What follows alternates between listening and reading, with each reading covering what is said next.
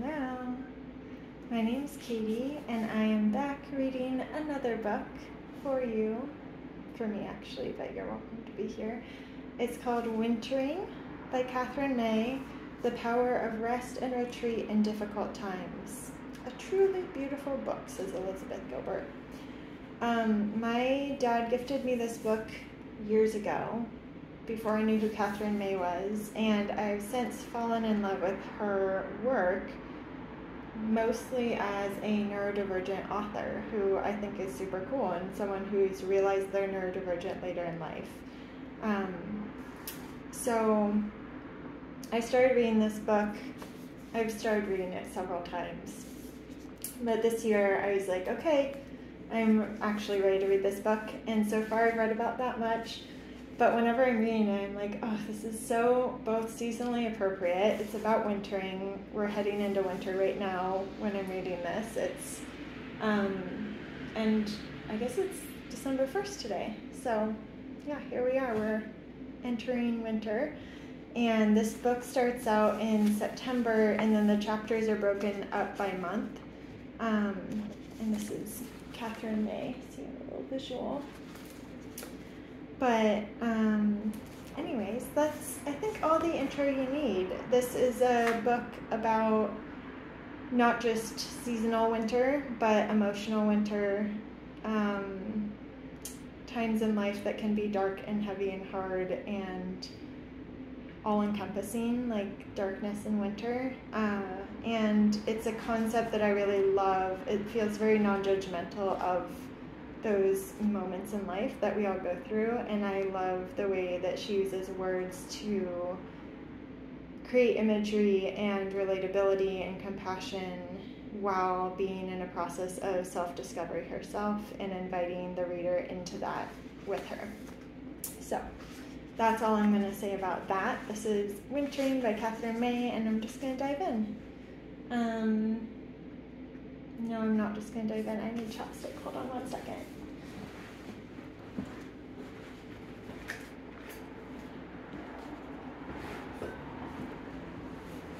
Okay. Already I got my tea and everything, but I forgot chapstick.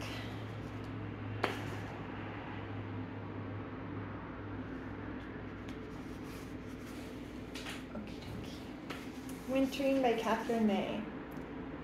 In this intro quote, over the land freckled with snow half thawed, the speculating rooks at their nests cawed, and saw from elm tops, delicate as flowers of grass, what we below could not see, winter pass. Edward Thomas, quote, thaw.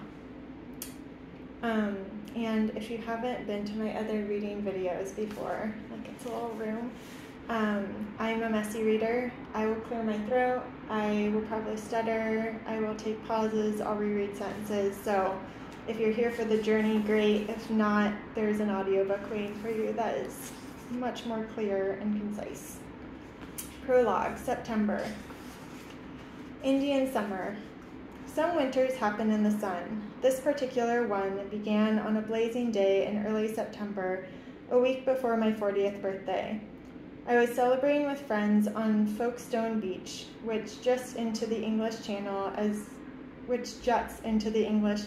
if reaching out to France.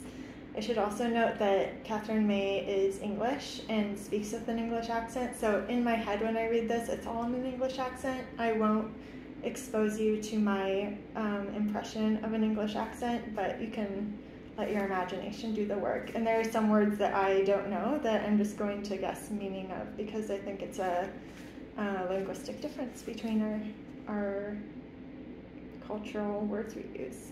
Does that make sense? I think so. Okay. I was celebrating with friends on Folkestone Beach, which juts into the English Channel as if reaching out to France.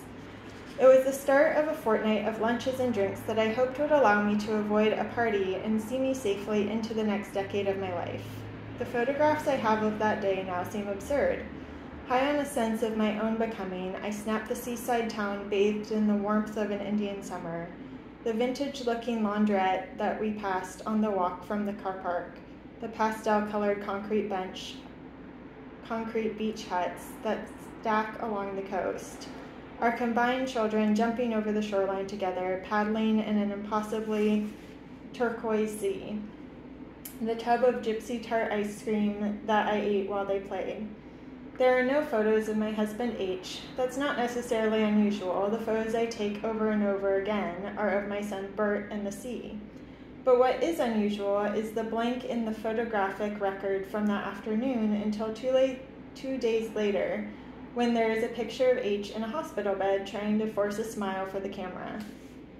At the idyllic seaside, H was already complaining that he felt sick.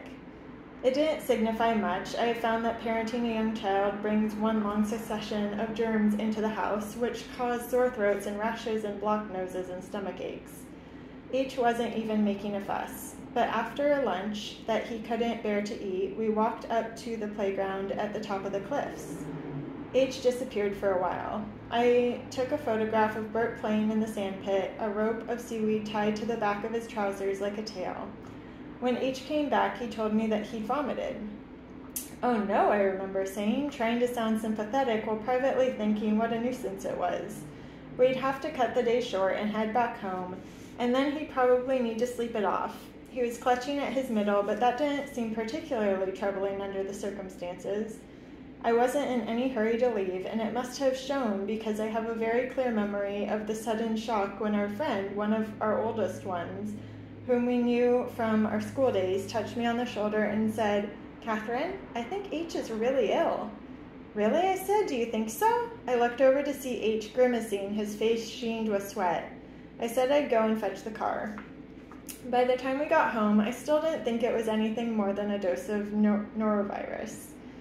H put himself to bed, and I tried to find something for Bert to do, now that he had been robbed of his afternoon on the beach. But 2 hours later, H called me upstairs, and I found him putting on his clothes. "I think I need to go to the hospital," he said. I was so surprised that I laughed.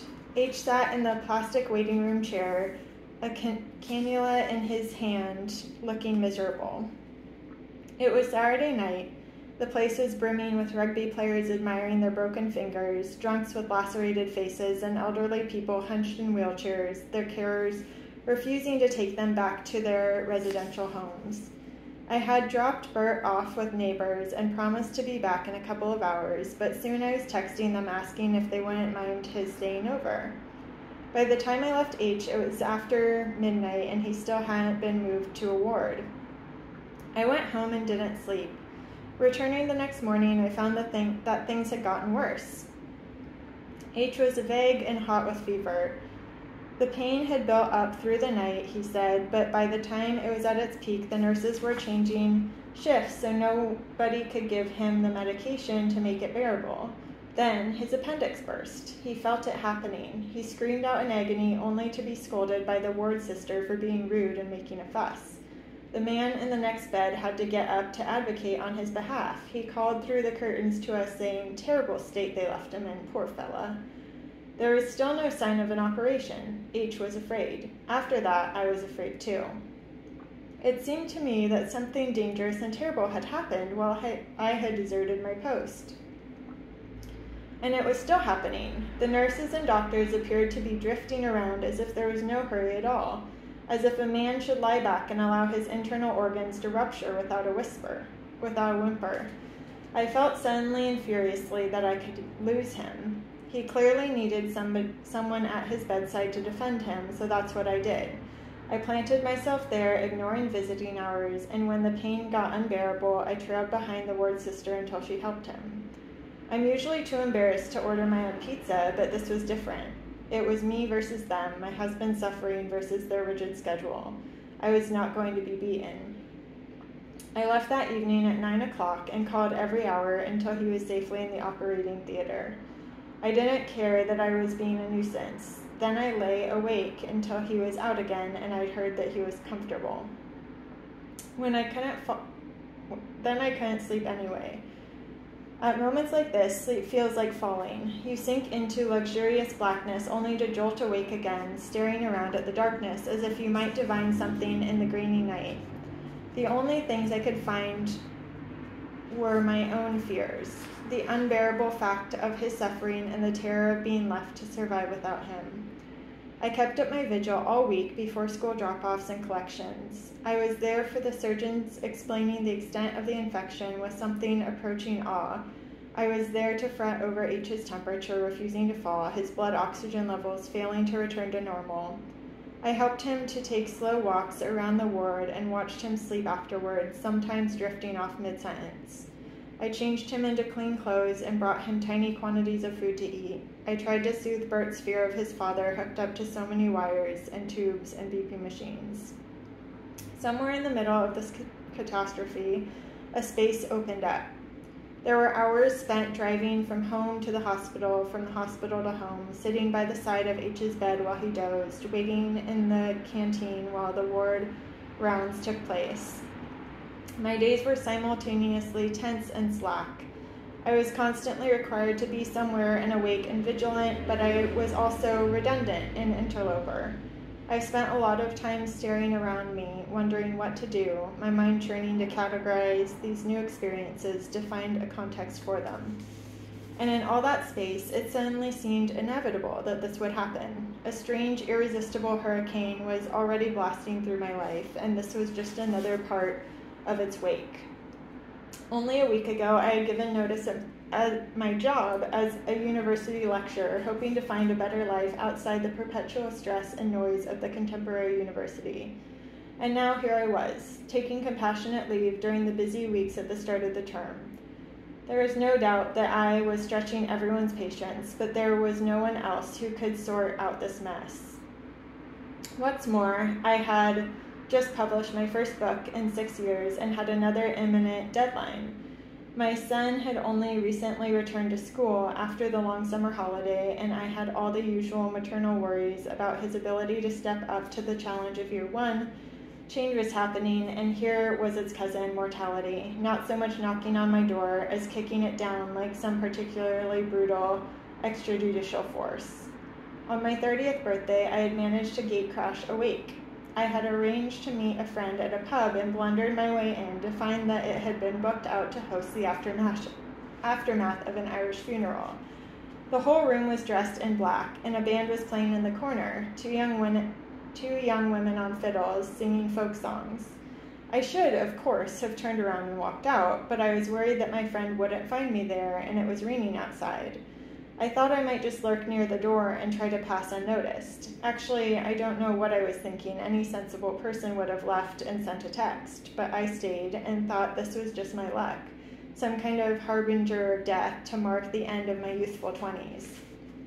The situation only worsened when my friend arrived, and it became clear that she bore a remarkable resemblance to one of the band members who had by now retired backstage. This wasn't just my own view.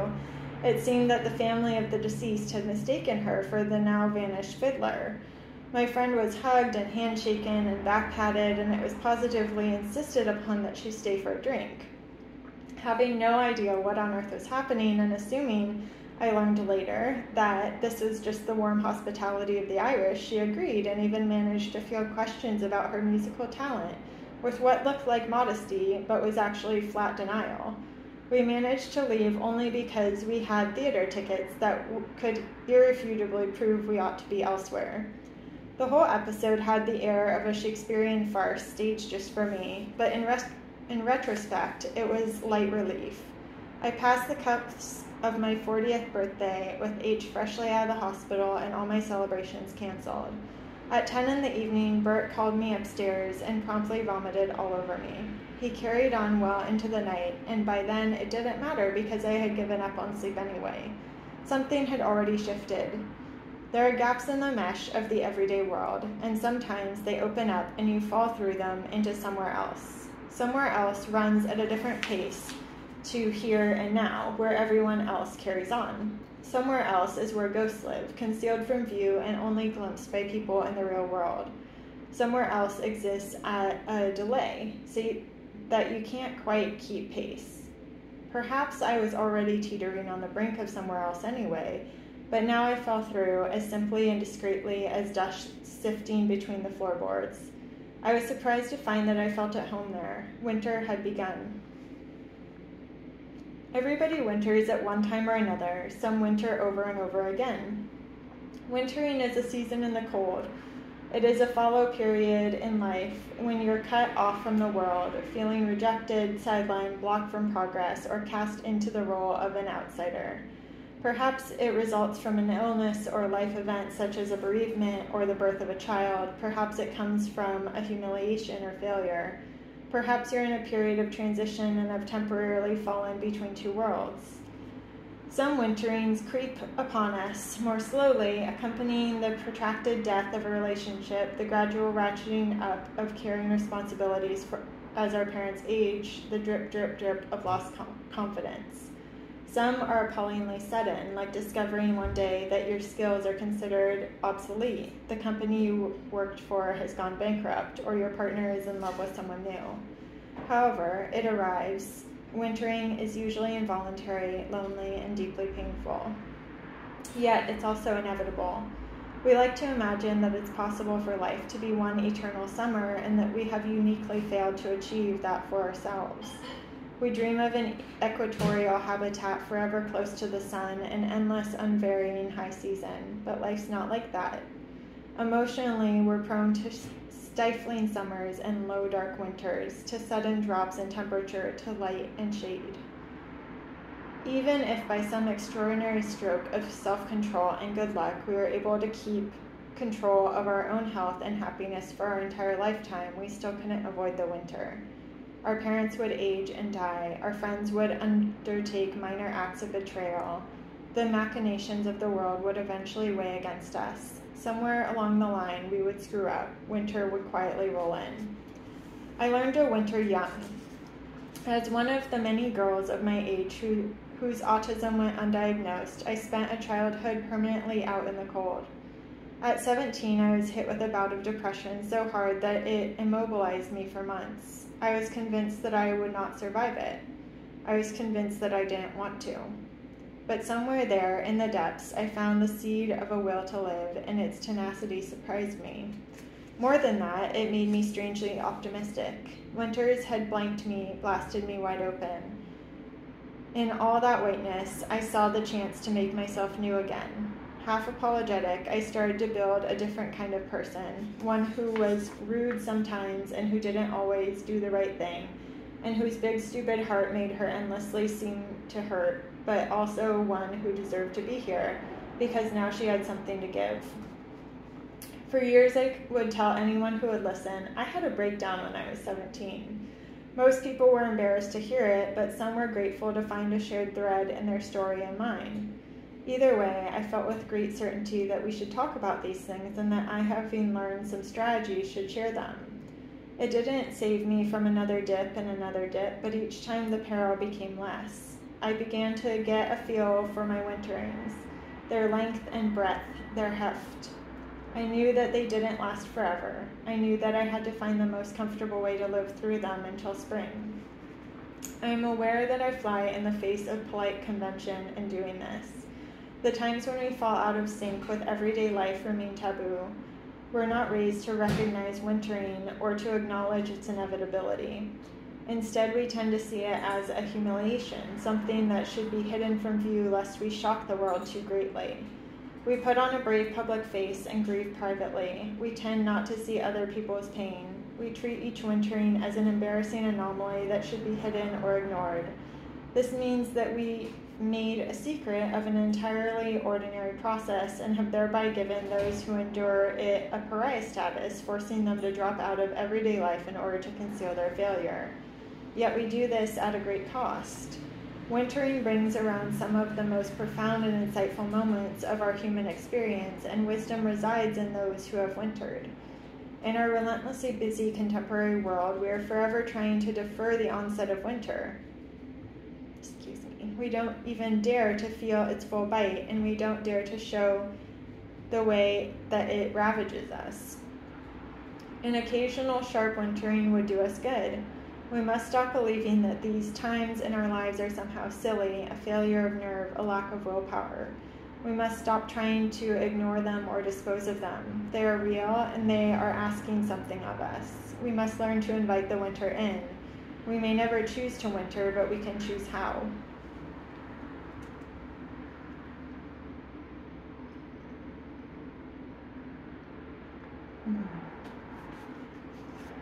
A surprising cluster of novels and fairy tales are set in the snow. Our knowledge of winter is a fragment of childhood, almost innate. All the careful preparations that animals make to endure the cold, foodless months, hibernation and migration, deciduous trees dropping leaves, this is no accident. The changes that take place in winter are a kind of alchemy, an enchantment performed by ordinary creatures to survive. Dormice laying on fat to hibernate, swallows navigating to South Africa, trees blazing out the final weeks of autumn. It is all very well to survive the abundant months of the spring and summer, but in winter we witness the full glory of nature's flourishing and lean times. Plants and animals don't fight the winter. They don't pretend it's not happening and attempt to carry on living the same lives that they lived in the summer. They prepare, they adapt, they perform extraordinary acts of metamorphosis to get them through. Winter is a time of withdrawing from the world, maximizing scant resources, carrying out acts of brutal efficiency, and vanishing from sight. But that's where the transformation occurs. Winter is not the death of the life cycle, but its crucible. Once we stop wishing it were summer, winter can be a glorious season in which the world takes on a sparse beauty, and even the pavement sparkle. It's a time for reflection and recuperation, for slow replenishment, for putting your house in order. Doing these deeply unfashionable things, slowing down, letting your spare time expand, getting enough sleep, resting, is a radical act now, but it is essential. This is a crossroads we all know, a moment when you need to shed a skin. If you do, you'll expose all those painful nerve endings and feel so raw that you'll need to take care of yourself for a while. If you don't, then that skin will harden around you. It's one of the most important choices you'll ever make. That's the end of September. Next chapter is October, and I will see you again soon. Hope you're enjoying Wintering by Katherine May.